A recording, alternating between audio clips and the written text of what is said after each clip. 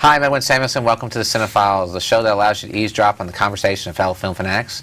Today I'm sitting here with my two partners in crime, Jeff Galashaw and Eric Cohen. So, Mr. Galashaw, explain to us what this show is about.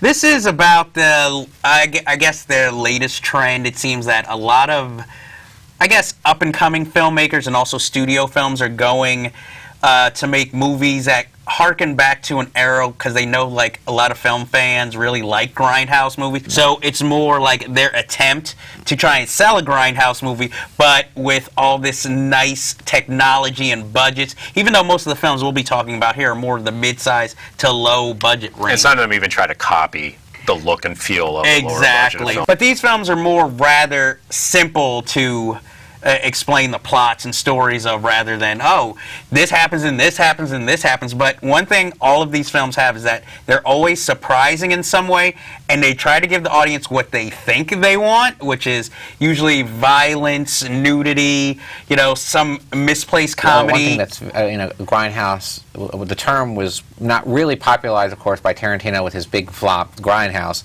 When I was a kid, you just called them flop houses or just exploitation, you know, drive-in movies. But that's flop houses. Well, you know, you see. You mean whore houses? No, a flop house, like, you know, it's just an old Bordellos? shitty. No, an old shitty place in a theater that should be just condemned, but they would show movies there and just run them. You know, they'd show a lot of porno and other disgusting stuff. But the thing is, Tarantino's Grindhouse. Well, Tarantino's Grindhouse was a huge flop, but it did popularize the term Grindhouse with the average public, and it did lead to a resurgence in these type of films. I mean, these new ones that are coming out, these retro type films or neo films, and it also should be added like something like festivals like Fantastic Fest and stuff like that. Yeah, I mean, basically, what a perfect example of a Grindhouse movie, in my opinion, is a title. When I tell it to you, you know exactly what it's about. You know, Hobo with a Shotgun is one that got a huge amount of hype online. I mean, well, it started off at actually, and we talked about Grindhouse. We talked about we talked about Grindhouse, and here's the connection. Yeah, it was a trailer contest that they put out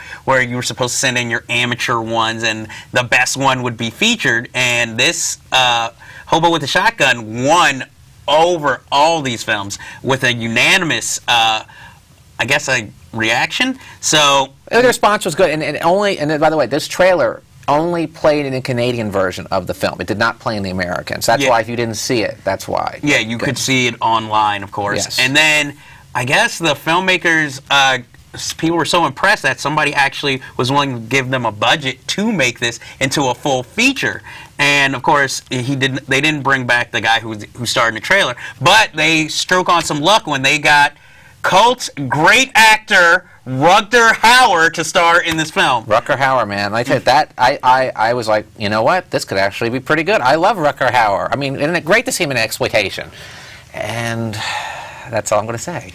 Oh, I was shocked. I thought you were going to give your little review of the film first. He just did, I think. Okay. I would tell you. Well, obviously, Edwin is not a fan of this movie. Oh, God. Guys, I'm not either, to be honest. Guys. Oh, my God. Let me just tell you something. I seem to be the only person who actually liked this film. It is akin to getting ass fucked for an hour and a half. Oh, come on. It's not that bad. It is unwatchable garbage. I don't believe that. I think it's absolute shit. I feel like it wants to be a Grindhouse ripoff, but really it's trying to be a trauma film. Bravo. Which is a different thing. That's my problem, too. And I'm not a fan of trauma. No. Okay. The only trauma film I've ever liked might have been the first Toxic Avenger, and that's it.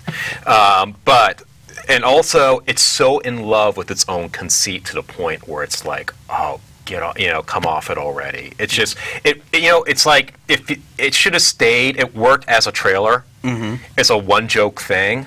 Yeah. But extended into a feature-length film, after a while, you're just like, and I know what it's trying to do. It wants to pile on the weird, on top of the weird and all that stuff. But you just feel like the guys behind the camera are like, oh, aren't I so funny and being so ironic and all this stuff. Exactly. And I just found it annoying. This was the worst film I saw that year. Honestly, what? I hated this film. Let me tell you what I hated about it. Go ahead. I'll tell you, I have to mention. One of the things is that these people set out to make a Grindhouse movie, as Eric said. Okay.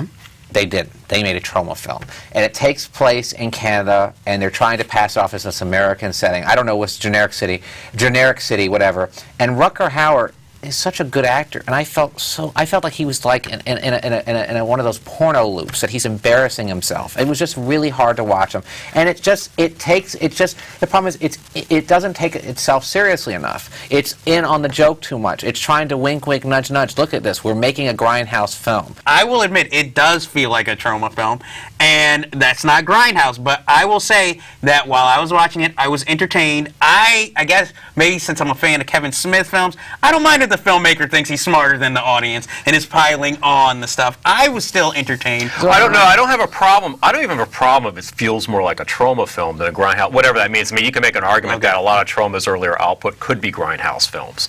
But the point I'm trying to make is that if that's, I didn't think he succeeded in what he was attempting to do. I can understand if you. I think if he wasn't talented enough to make it as funny as he wanted to be. If you watch, like, every time we do Fantastic Fest, because I'm an avid follower of what happens there every year, they always, like, Draft House always does this thing where they have people do a competition where they send in, like, bumpers. You know, the competition where they'll take those bumpers and they'll screen them, and they're like, it's like a different theme every year. This year was time travel. The year before that, I forgot what it was. And some of them try to outgross the next one. I feel like Hobo with a Shotgun is just a strung collection of these, like, bumpers that people would do for Fantastic Fest to try to get themselves seen. Where it's like, let's see how we can outgross the whole thing, and it'll be so gross and disgusting, it'll be funny. I saw a film that a lot of people in the genre community, not genre community, sorry, a lot of horror fans were raving about. And I saw it because they were saying, this is great, this is awesome. I know you're going to talk about. And I rented it. And I was like, this is terrible. A movie called Hatchet. Everyone was raving about it. I was going to say the same thing. Now, Hatchet. And Hatchet 2 is terrible. I watched Hatchet, and I saw this film. And I mean, I had people tell me how great this was. I'm like, this is Friday the 13th. Cabin in the Woods. This is Friday the 13th. This is Friday the 13th Part 7. This is Friday the 13th Part 2. This is from this movie. This is from this movie. And then I talked to the people who like these films, and then I realized something, and it upset me because then I came to a real epiphany. I'm old. These kids are young. They never saw the films that I grew up with. These are carbon copies of the films that I grew up with for a new generation, but they're done poorly. And that's how I felt about what Hobo. Well, again, my issue is I guess I haven't. I don't feel old because I don't like Hatchet and some other people do. My problem with Hatchet is, it's like films like Hatchet and Hobo with a Shotgun, is that the guys behind the camera think they're cleverer than they really are. Yeah, they do.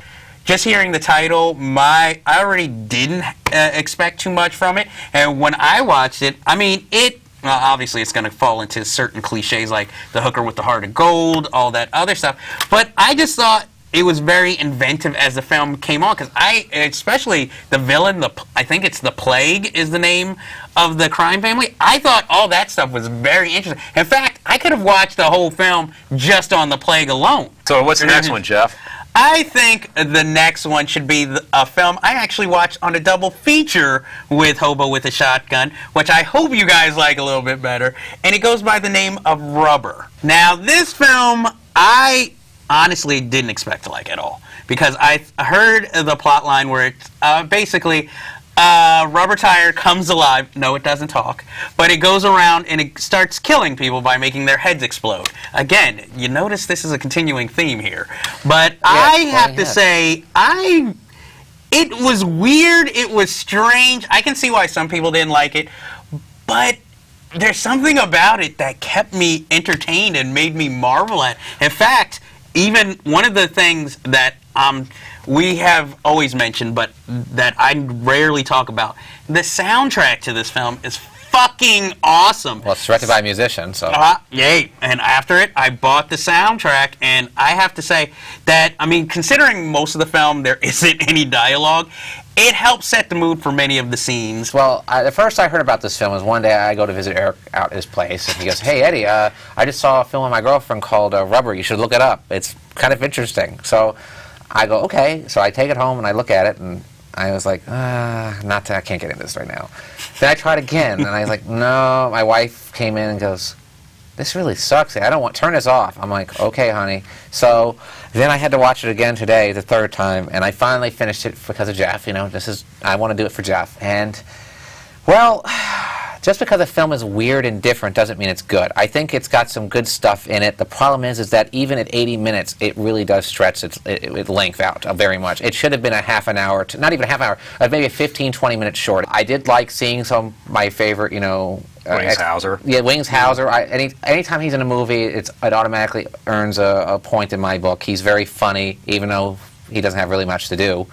And Steven Spinella, who's a very good New York stage actor. I think he delivers his monologues very well in a very weird, like it's like a fever dream. This movie. Oh, it's David Lynchian. Yeah, yes, very David that's Lynchian. who it reminded me of. You know, it just. But the problem is, I feel love your movie, comment though. By the way, he delivers his monologues very well. He does. I mean, he does it because you know what? Because the thing is, Steven Spinella, by the way, was in the original Broadway cast of Angels of America, and he was also in Virtuosity. And he was also in the remake of Day of the Jackal. And he was also called The Jackal. And another one I like. No, another one I like. The first one. Here we are. We're competing with our Steven Spinella. No, anyways, he would was you in like to know Ravenous. what my thoughts on Rubber was? I'm afraid to. You ready? Yes. I fucking loved it. Thank God. I love Rubber. Why do you think he just recommended it to me? Rubber, I just think is. I was expecting to hate it too when I heard about it because I was thinking, oh, this is going to be pretentious postmodern nonsense. I disagree. I think it's very clever. I think it's very funny.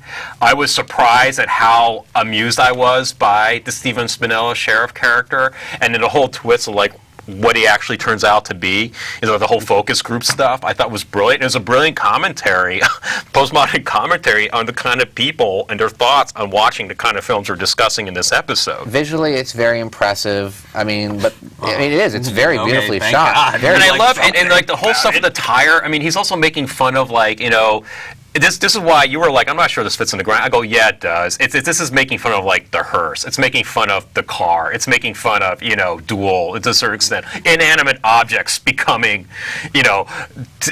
creatures of threat. You know what I mean? And it's a fucking rubber tire. I'm going to actually bring up one Eddie suggested and bring up. Well, actually, Eric suggested it, but I agree with him. Drive Angry. I will say this on record. This was the film that Grindhouse should have been. I love this film. I went in there with no expectation because, you know, Nicolas Cage has made a very so pleasant much surprise. Nicolas Cage has made so much crap. I just like avoided most of his stuff like the plague. But it is a fun movie, and I love the performances and all this. Nicolas Cage, you know, doing his cool. In a lot of ways, it's a film Ghost Rider should have been too. Yes, it is Ghost Rider. It basically has the same premise, but and much I have to before I forget, one of the funniest performances I've seen in quite a while was in this film, and it's by William Fichtner in this film. Yes. William Fichtner is fantastic in this. He steals every single the movie. He's really good. Nicolas Cage dies, goes to hell, and he breaks out of hell to rescue his daughter. He rescued his daughter's child, who is his granddaughter, from a satanic sacrifice. From a satanic sacrifice, and the 3D is great, and the car chases are great, and there's a wonderful hysterical scene. Standalone scene in a motel. It's brilliantly. It's so funny. However, though, I have to say, it was copied from another film. They ripped it off from Shoot 'Em Up. But it's really good in this one. But it's still well done. Yes, it's really well done. I enjoyed it. It's finally a film we can all agree on. It's just because it's, you know what I love about it? I love that, and this is what Hobo with a Shotgun should have been. And I'm not saying, let me tell you why. It didn't take itself too seriously. It didn't think it was funnier than it actually was. And the performances were all on the mark because they knew what type of film they were in. And that's why it works so well. All right, so then we move on to what? So what do we have? Vacancy? I would go with Vacancy next. We'll talk about Vacancy, which I'm not sure falls in Grindhouse, but I'm willing to be debated on that. Now, yes, I would like to hear why you don't think it falls. I don't know. I guess because I have and trust me, I'm not the expert on Grindhouse as someone like Eddie is, but in my mind of Grindhouse, I think of something, you know, like either Texas Chainsaw Massacre or Race with the Devil, maybe, but something, or like, you know, exploitation stuff, like action stuff from the 70s. But this film really does feel like when I saw Vacancy, it reminded me, for me, well, I don't see that. What I see in Vacancy is more like the films that you would see made for TV that were really good in the 70s. Like we're talking about the Dabney Coleman film. Dying Your Moonlight. Okay. There's the stuff that you see that were actually like, that gave you kind of nightmares after watching it, but they were on TV. And I found this to be more in that league. I can almost see your point, but the problem is this film, if it was not as violent, as sadistic it was, it could basically be a thriller of the week, you know, if it didn't have the violence in it. But since it has so much violence, what we call the exploitative violence, the one that's amped up for an exploitation, Grindhouse. I didn't think the violence was that bad. Oh, I think it's pretty sadistic. I think it's sadistic. Television, I think just the stuff you see on video is bad, but other than that... No, but the whole premise, most of the thing is like, like an example, one Dining Room Only is a film. The people would just disappear, but you'd never really find out why. It'd be more like a thriller thing. This one, you know what's happening to these people, that they're being, tortured and destroyed and disemboweled. It's not really so much suggested. You know what's happening. Now, I mean, one thing that you guys can go back to the show where we actually reviewed the film Grindhouse, the Tarantino film. I mentioned, because this came out at the same time as Grindhouse, this to me, this one and I believe Drive Angry are the two films that really felt more like Grindhouse movies to me than anything else. Because, as I mentioned, it had the violence, it also had the people taking the familiar story, the people that are tourists, on the road, and then they stop at some roadside attraction, and of course, they wish they never made that stop. Texas Chainsaw Massacre takes this very well. I would say there's more Motel Hell in certain ways of, because I don't know, I don't know if I told, because those were horror movies. This is not a horror film. Oh, I think it's a horror film. No, I see it more of a thriller. Oh, no. I think it's more of a horror film. Because it's more exploitive. Go with the thriller more. It's more exploitive. It's more exploitive. If it wasn't exploited, exploitive, I could. And the only way that it's exploitive is in the video. The videos they're watching. Beyond that, what actually happens to the couple? Only one thing happens that's really violent to the couple. But I'm saying the premise, though, is in fact more violence is done to the hunters than it is being done in the hunted, I think. I think you were talking about how Vacancy, you don't think it's a Grindhouse film. Well, I think it's a Grindhouse film because... Well, I don't know, because I'm not as well versed in that area of film product as you are. As I am a exploitive commentator now, because 42nd Street Forever, Volume 3 and 4 in Blu-ray edition, buy at your local store. The film, think about the plot. Why are the people being abducted? It's not like just like, to kidnap them or to steal money. It's to really make them be in these snuff films. That's a pretty sick, thing, and it's not so much suggested. I mean, you see the footage on the video screen where that's going to happen to them. It's not like, a perfect example, we were talking about Dining Room Only. That was a TV film we were talking about. This one, the person is kidnapped and you don't really know why they're being kidnapped, and it unravels more of a mystery. But something like Vacancy is more reminiscent of recent films that come out, like Hitcher, or, it's more reminiscent of yeah, sort of, but you know what, it doesn't really go into hostile territory. I mean, like I said, the only violence that I recall in Vacancy is the stuff they see on the videotapes and the violence they inflict on their pursuers. And that's it. I mean, it is a surprise. It's actually, if you think about it, it's a pretty bloodless movie. I know, but it's suggested, so it's a lot more. It's like to get into why I like this film, I think the concept is good. I think it's kind of well directed. It's not perfect. I mean, you can see the movie immediately and see there's post production interference from the studio. And I do love, what's his name? I'm so sorry. Frank Wiley, who is a lot of fun to watch. Is this very sleazy? One of my favorite characters. Yeah, and this is a really weird role for him, because I've never seen him do a role like this. He's doing the Norman Bates type character. He grew a mustache. But he's very weaselly and sleazy, and I like that. He does it. He knows what type of film he's in and he's having fun with it. My problem, again, is the post-production interference at the end. It obviously they tested the film. The ending tested poorly. It's obvious it was reshot. Where a character survives something that they should never have been able to survive. In fact, I believe that's what they said happened. Like the long kiss. Are you sure that's a story? Because that didn't feel like that to me. Oh, that ending where they go through the hotel and just what Luke Wilson. Spoilers. Is it Luke Wilson? It just comes right out like. But do you know what the original ending was supposed to be? I believe he dies. I mean, look at it. It's just ridiculous. Well, I didn't see it as studio interference. I just thought it's just a script that they didn't know how to end it.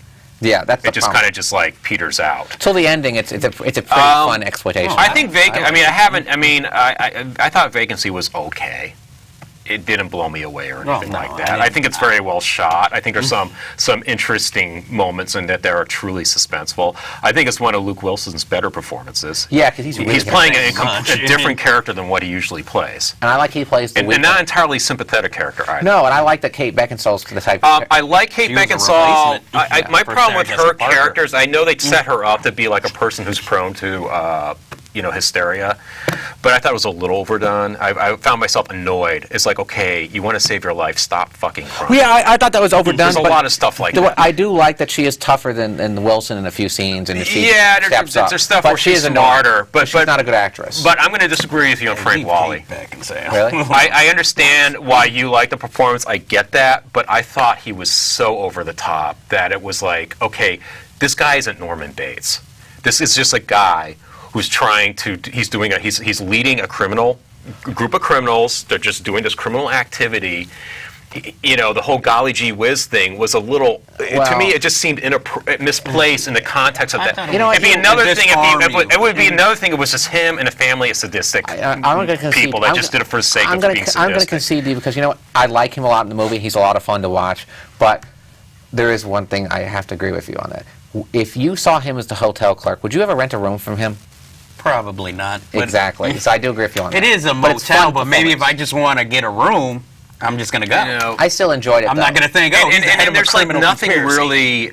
It does. It's bit paint by numbers. It's like everything that happens you've seen before. Like the cop shows up to investigate the thing. They're like, "Oh, good, the cop's here, but we can't call him." It's not original. And you know what's going to happen to the cop. You know, and all that stuff. You know that, or like, and then you know, the other scene that annoyed me is when they're banging on the window trying to get the truck driver's attention. It's like, you just said, let's not bang on the window and get the truck driver's attention because he might be one of them. So why are you banging on the window to get the truck driver's attention?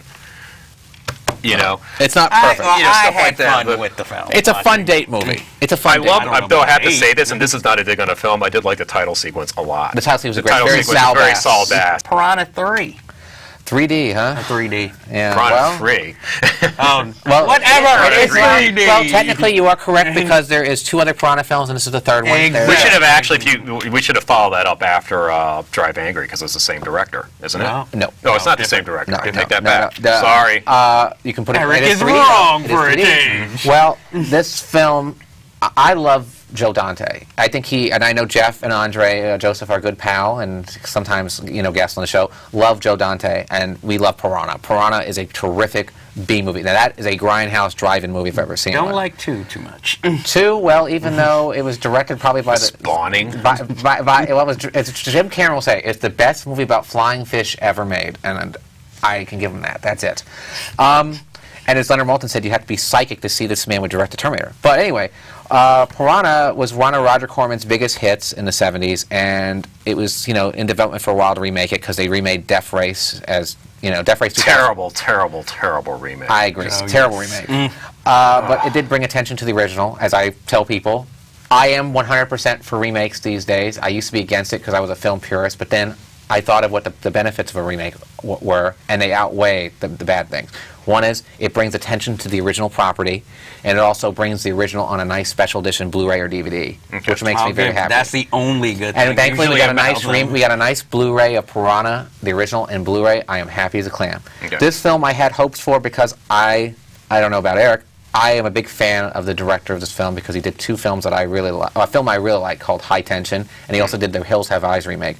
He unfortunately did Mirrors too. Mirrors, I do agree. It's not that very good. It's not that good. But this one, I thought, you know what? He's doing a movie about Piranha. It's a Joe Dante movie. You know, he'll do it as humor and all this. Well, I saw the movie in 3D in the theater.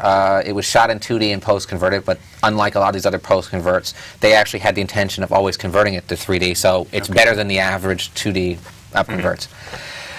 This one is not a good movie. It's everything about cinema I don't like. It's basically if Eli Roth made it. In fact, he's even in it, being the annoying bastard that he always is.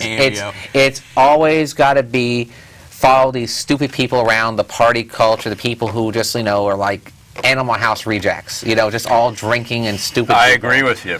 And you know, it's easy to sit through. It's not a boring film, but it's. I can say that. This is my description of the film. it's harmless, but it's just I would nothing say special about it's it. a retarded movie. It is stupid. I'd be using a very politically incorrect statement. It's a retarded movie in the sense that, again, it's another one of these films that thinks it's being really postmodern and funny, but it's really not. A perfect example. I'll give you a perfect example. It's just another example of the kind of film that thinks it's making fun of. I gotta give you an Sorry, example. dude. I'll give you an example. Go ahead. Do you remember that South Park episode where they had Cartman be the robot who came up with these great movie pitches? Like, you know, awesome old robot, Adam Sandler does this and whatever. Okay, I can imagine these people going, okay, we're going to do the Piranha remake. What can we have the Piranha do? How about this? Let's have it where it bites this guy's dick off, and then it eats his dick, and then spits it out.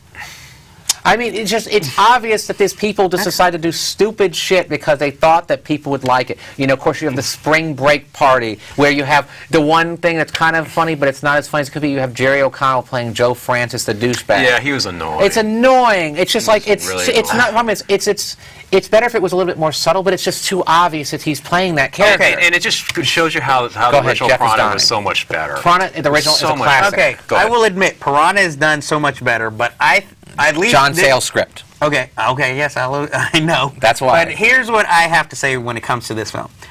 I felt that was the whole intention of the film, was just to make a fun horror comedy. Because it's obvious the cast is in on it. Nobody's taking it seriously.